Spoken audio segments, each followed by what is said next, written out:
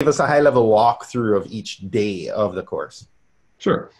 So day one is kind of the initiation to the blue team, right? It's like, here's why we're here. Here's what we're doing kind of at a high level. I'm kind of framing out the course and saying, this is the mindset that you need to have as a defender, and understand that you are here to provide a service for a company that's ultimately sort of like loss prevention, right? You're going to have a non-ideal set of budget and tools and things to work with, but you're going to have to make the best of it. And you're also going to have to work with management to kind of understand what the concerns are, and then make sure that your tools and things are aligning with those. That's kind of how the class starts, and just kind of setting the mindset of like, this is what the job is. And yes, we all want to come in and like, tear everything up and make the most perfect security, right? But then we find out that that's not something that can happen in a lot of cases. So I love the energy. New analysts come in, they're like, oh, we're doing all this stuff and we need to fix it. And I'm like, yes, I get that, but we also have to make sure, things continue to get done around here. And so it's really about finding the balance of what's the best that we can do while still hitting budget and the goals of the threat model or whatever it is that the company is worried about. So we kind of talk about that just in the first part of the first day to kind of set the stage of what we're doing and why we're doing it.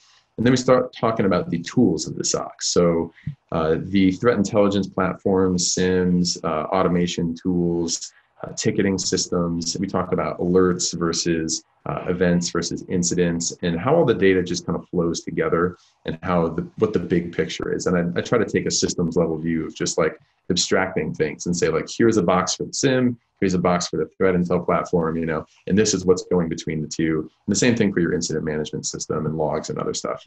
I just explained the high level of how data is collected, what type of data it is, and how it flows in between all the tools. And then once we get into day two, we go into some deep technical detail on network protocols and stuff that I want new analysts to definitely know. So covering the main things that you see in almost every alert: DNS, HTTP, HTTPS, SMTP protocol, how to understand what it's doing, how to take apart an email, look at all the headers, understand if it's spoofed. That one's a really difficult one. I see a lot of analysts struggle with that, and SMTP is very confusing. So I made sure to cover that in some pretty good detail there. We have some really cool labs that go with that too. One where we actually send a spoofed email and see all the headers and various other things, and set up your own mail server. And then also talk about some of the other stuff like FTP and SSH and SMB, and how those are leveraged in attacks. And so when you're looking at these normal, otherwise network services, how do you differentiate between good HTTP, bad HTTP, and what are the things you're going to be looking for in terms of headers and methods and stuff like that? Day three is more endpoint focused. So we're talking about what is it that you're looking for to happen on the endpoint that would indicate that something malicious is occurring. So when malware installs, what kind of stuff is it doing? How is it changing the endpoint? And how can you collect that data and bring it into your SIM and then understand what it's telling you and pick out something good versus something bad? And so I have a little bit about log collection and how Windows logging works, how Linux logging works, and then how to interpret those events, and then how your SIM is going to normalize them and categorize them and make them better. One of the points I make in the course is, analysts usually live just kind of in this, well, let me back up. The whole thing that a SOC is doing is we're kind of collecting a whole bunch of data, right? And then we're filtering it, funneling it down into events of interest. And then we're doing triage on those events. And then we're doing investigation of what we're kind of triaging.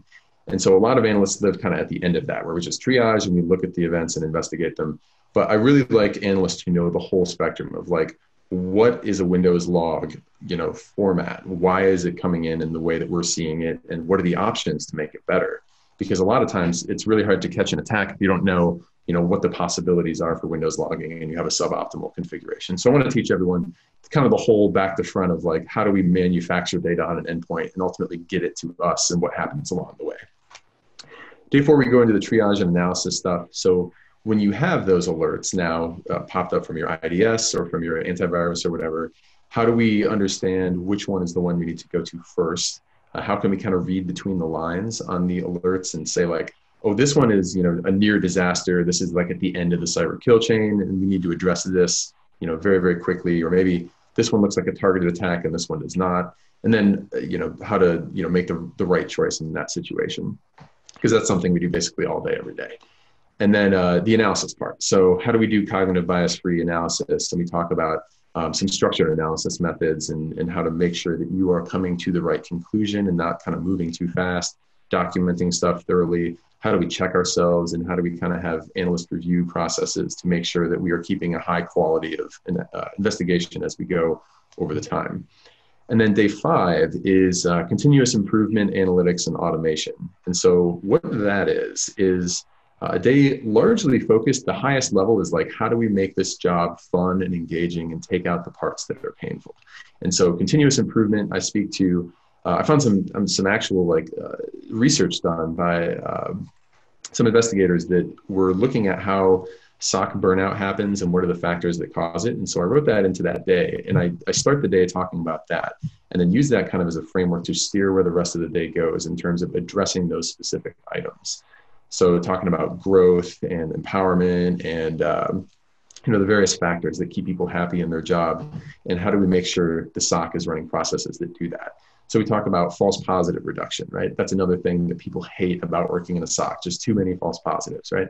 So what is the process you can actually go through, and what causes false positives, and how can we look at all the alerts we have and reduce those things? And then obviously automation plays a big part in that as well.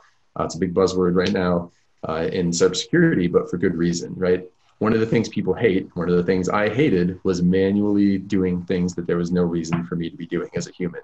So if we can script something, right? If we can make a computer do it, a computer should be doing it. And there are things that people are good at, analysis, judgment calls. There are things that computers are good at, filling in text, shuffling data. And so how do we make sure that we have the optimal mix of those things so people enjoy their job?